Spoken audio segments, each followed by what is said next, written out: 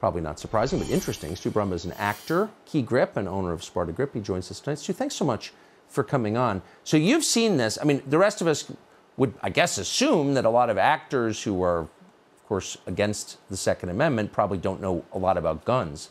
But you're saying you have seen actors mishandle firearms. Yeah, thanks for having me on, first of all, Tucker. I appreciate it.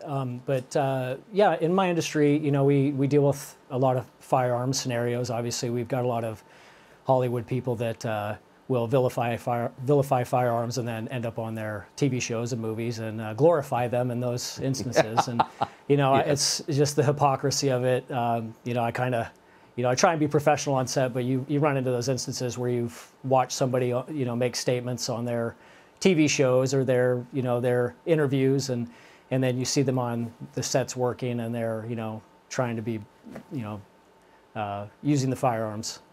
It's just comical. Well, it's a little weird that people who think guns are evil would be, as you said, glorifying their use, playing the tough guy, you know, pointing guns in people's faces on the set. I mean, have you ever seen an actor decline a role because it involved guns? I'm sure the paychecks far outweigh their, you know, their feelings towards firearms.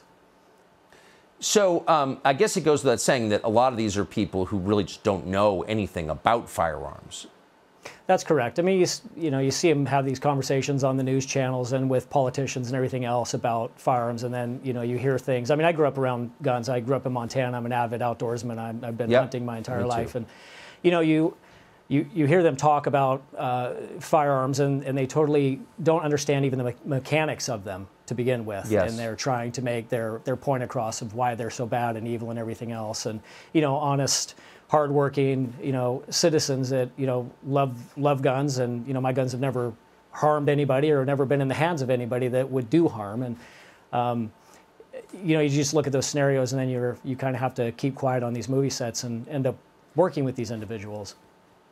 And not just you. I've, you know, been on, you know, lots of different sets, and there is this huge divide between the people who are getting paid the most and who are on camera, and then everybody, the army of people off camera who you never see. I would say the majority of whom don't share the politics of the people on camera. Has that been your experience? Absolutely not. You know, in my industry, you know, there's always the conversations behind the camera, and you know, I think a lot of people probably feel very similar to the way that I feel when it comes to these issues. You know, but of course we're not making the $10 million paychecks, so you know, we're just there to do our job and do it to the best of our ability.